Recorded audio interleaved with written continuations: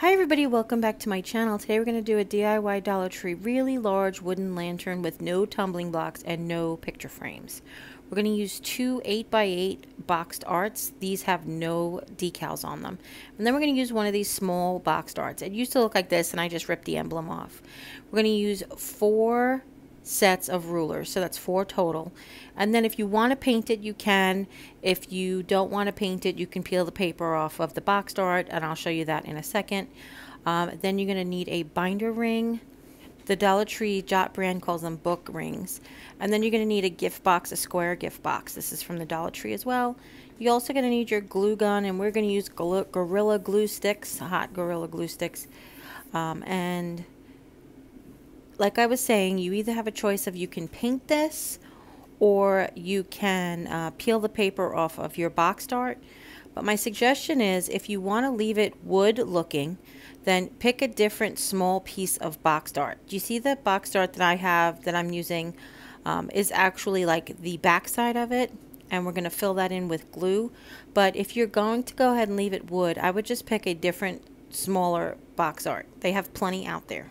Actually, they've just come out with ones that actually have succulents on it, which would be a good size as well. But what we're doing is going to create the levels that you have on a traditional lantern. Now, I don't have anything against Jenga blocks or picture frames.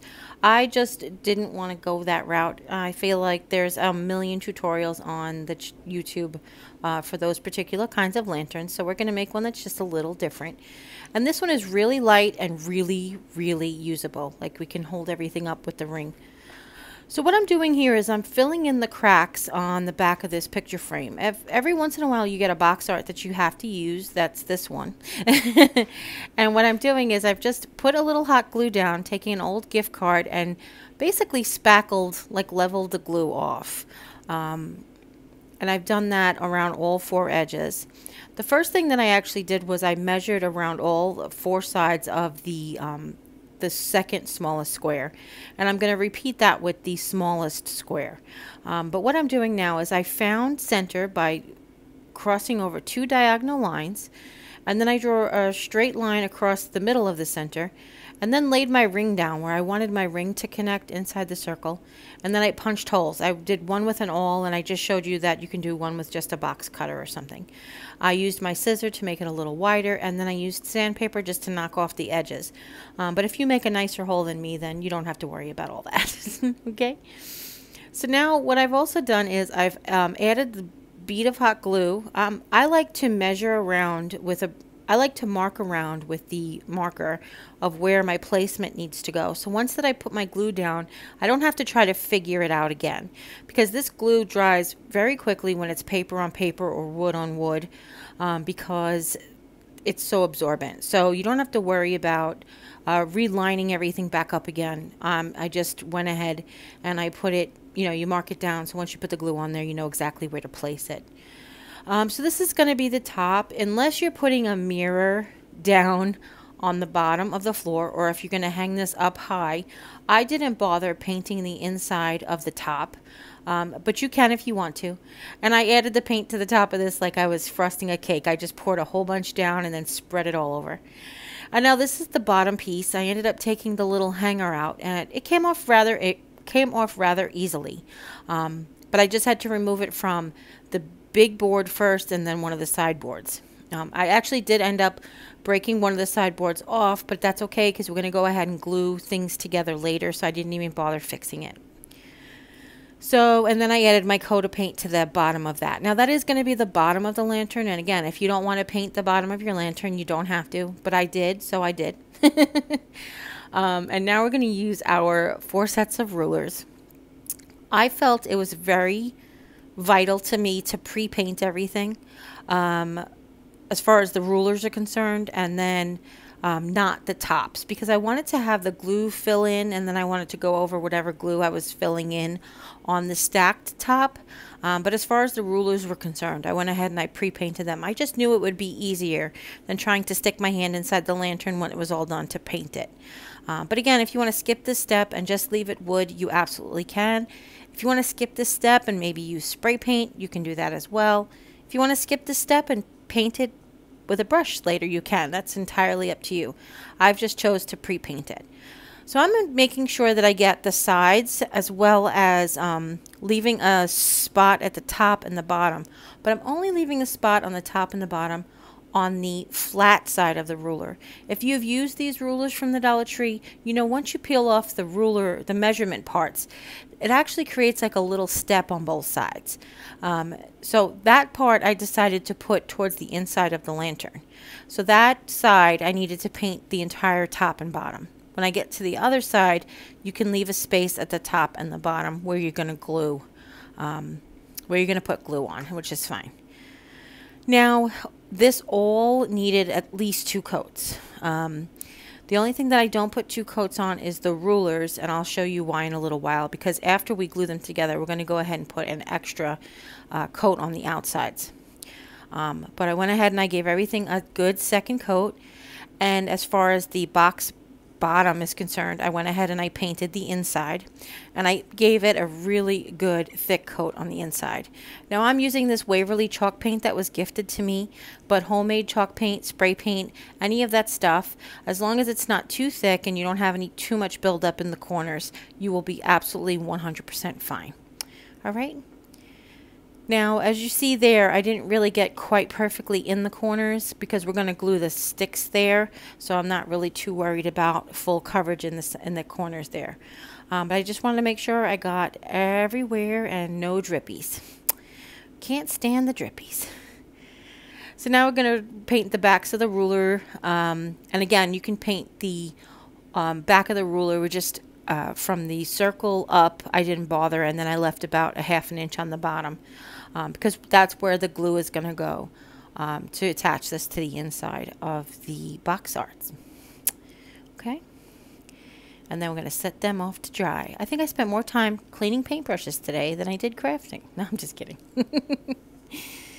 So after you have your basically your paint like everything completely coated, what I did was I took a soft bristle brush, and the chalk effect really works better with a bristle brush.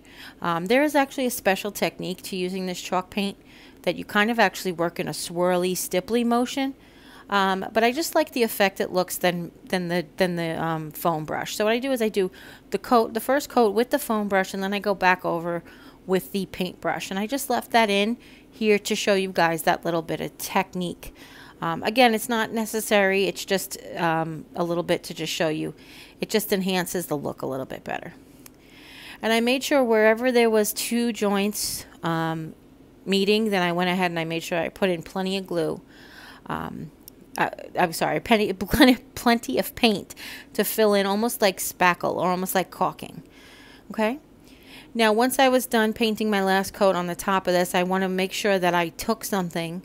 I actually took a pencil and I poked the holes back in, the holes that we created, because I didn't want them to get filled with paint and then have it dry and then have it impossible to get it off. All right. So I'm showing you here how we're going to go ahead and fit the corners in. Now, these rulers are kind of thin, which is nice because you know when you sometimes see picture frame DIYs and then you can see like the side of one picture frame up against the edge of one picture frame, and I don't know, it just doesn't feel very cohesively uniform to me. So this barely shows the side piece. It doesn't really make it look that much difference from all 4 sides. So what we're doing is we're taking 2 of the rulers and we're going to create these like L corners already. Now, if you have trouble with keeping things square, you can stick your glue in there and go ahead and push it inside the corner of the box. Then what I did was I ran a bead of glue on the inside of the joint and then took that gift card and basically, like you would do with caulking, I just ran the gift card in the joint, the whole length of the rulers, to basically make a nice seal on the inside there. And I created all 4 corners. But what I did do that was different is I made sure that as the ruler was laying flat, I made 2 with rulers standing up on the left and 2 with rulers standing up on the right. I hope that that makes sense. It wasn't it wasn't a 911 to do that, but I wanted to make sure that if I looked at the lantern from two sides, they would have totally flat edged rulers, if that makes any sense. So then what we're doing is we're just going to slap some glue on there, and we're going to glue them in the corners. You have, my advice would be to dry fit it, just to see if you have any paint that needs to get undone or glue that needs to get peeled off or something. Every once in a while there was a little bubble of glue sticking out, and while the bubble of glue was sticking out on one of the corners, it wouldn't fit inside the boxed art really well. So I went ahead and I just took my craft knife and I cleaned off any bubbles of glue. Okay? And you want to do this to all four sides. Now I want to show you that they're not even. So what I did was I turned them over onto the top, and then I took the two that fit perfectly and I glued them in quickly together at the same time. And then I took the two that didn't quite, that had like a space, and I went ahead and I glued them separately individually. I basically put the glue down in the hole and I pushed it into the corner, and I did that one corner at a time until you have all four corners glued. And now we're going to go ahead and add our hanger. Again, this just takes a little bit of manipulation to get in that ring, in that hole, and then clamp it closed. And now this is where I'm going back in with the paint. Like I told you before, we only put one coat of paint on the rulers because I wanted to use the paint like caulking just to fill in any of those cracks that might have been left over with glue. Okay? And again, finishing off with the brush just gave it that extra little special something. Okay? I also made sure at this point that I did the trim around the edge of the top of the box. I didn't actually do that the first time. Basically the very, very end of the sides of the top box art, I didn't actually end up painting. So I'm going to do that now. And now I'm doing the same thing with any cracks that are left behind. Just touch up with paint, and that's it. So easy. Here's how it looks empty. Like I said, it's really lightweight, but it happens to be really strong. I lifted it with the candle holders in it and stuff. This is it with my wedding bouquet in it, which I love. I'm almost 20 years married, so I was excited to be able to put that in there. Just to show you how it looks like a floral arrangement. And of course with the vases. This is the tall cylinder vase from the Dollar Tree with an electric candle in it. So guys, I hope you really enjoy this tutorial as you watch the different ways that I've dressed it. It was really fun to make and took, like, it didn't take a long time, but it took me a long time to put it together. I've been trying to build a large lantern for about 2 years now. So I'm so happy to finally have one and to be finished. It's really checking off my bucket list. So I hope you really enjoyed this tutorial. If you do, give it a thumbs up. If you have any questions at all, please leave them in the comments down below. Don't forget to share this video with friends and family, anybody you know who might be interested in making one of these lanterns, learning the techniques, or just seeing something different that's not out there. And if you haven't yet, click subscribe. When you do, a little bell will pop up. When you ring that bell, YouTube will let you know whenever I upload a new video.